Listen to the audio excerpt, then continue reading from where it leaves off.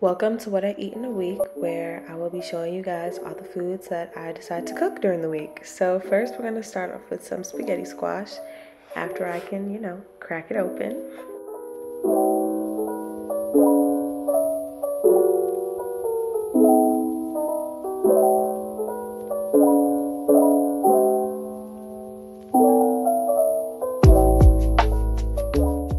So after you scrape the guts out, you just want to lather it down with some olive oil, salt and pepper, and then poke a few holes in it and then throw it in the oven, and then you're pretty much done.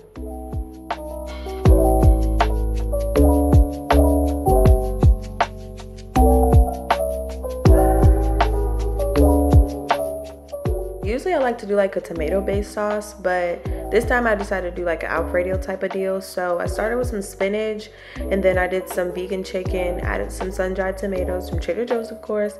Those things are the bomb. If you haven't tried them, get on that. But yeah, and then I just added the sauce. It's a cacio pepe sauce from Trader Joe's, of course, because I get everything from Trader Joe's. And then I just seasoned it up a little bit how I liked it, and that was the sauce. Once you grab your spaghetti squash out the oven, this is what it should be looking like. Just fluff it up with a fork, and yeah, it should give you some spaghetti-like texture. So then I decided to make me some garlic bread, but I realized I didn't have minced garlic, and I also ran out of butter.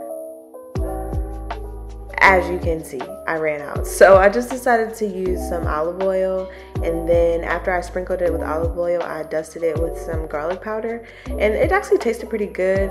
I did burn the bread a little bit. Mind your business. It's okay. It still was good. But yeah, and this is just a meal. I just put it all together, and it was so good. This day, I was really craving a grilled cheese, so that's what I decided to make.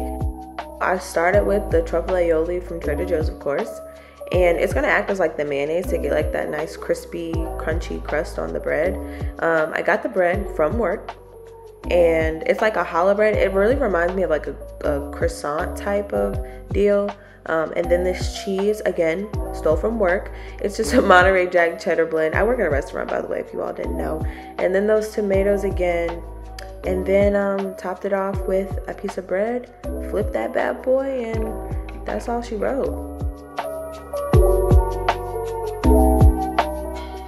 And I just love a sandwich and salad moment, so I just paired it with some mixed greens that I, again, got from work.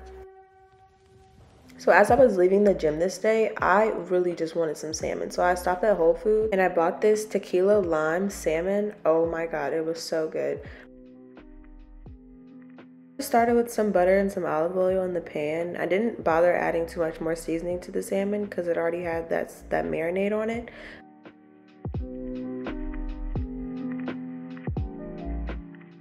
Then I have these vegetables that I got from Trader Joe's and just kind of sauteed them up with the sauce that it came with. Made some honey butter for my sweet potato that I made off camera, and that was it.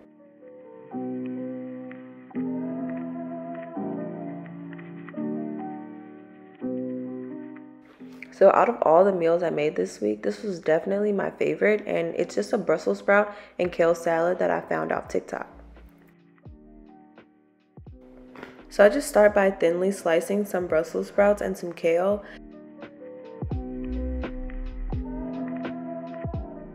All the bits that I don't use that I would end up throwing away, I end up actually putting in a Ziploc bag with other remainders of veggies and stuff that I've used before, so that eventually I can end up making some veggie broth.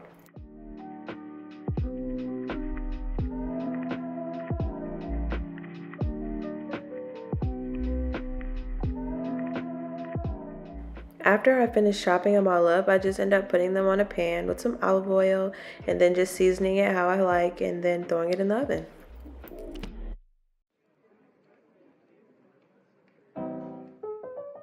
So the recipe also calls for crispy chickpea crumbles, which are kind of like a crouton moment, but smaller form. So I just crushed up some chickpeas, put some olive oil, salt, pepper, cayenne pepper, garlic powder, whatever you like.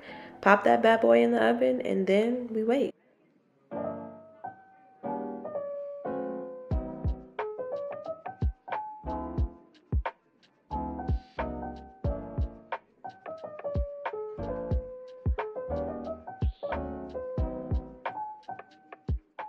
So while that's cooking, I'm just going to go ahead and do the dressing. So I'm just going to start with some hot oil first. Then I'm just going to chop some garlic and some parsley up. Then the hot oil comes into play because it'll help to kind of melt down the anchovies that we're going to put in here. Then I just add the parsley, the garlic, the lemon juice, and some tahini into the bowl and kind of mix it all together, throw it in the blender to make it smooth, and that was it.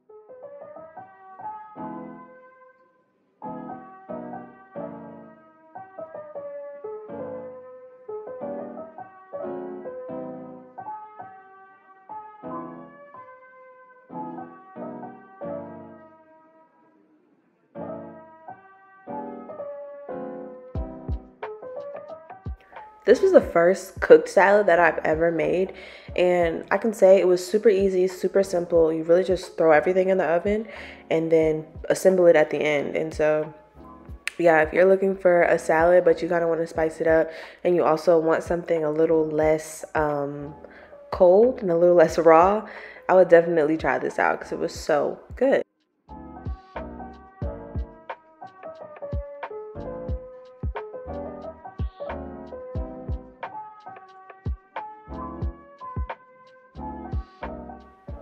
But that's really it for this week. Thank y'all for watching. It's always appreciated.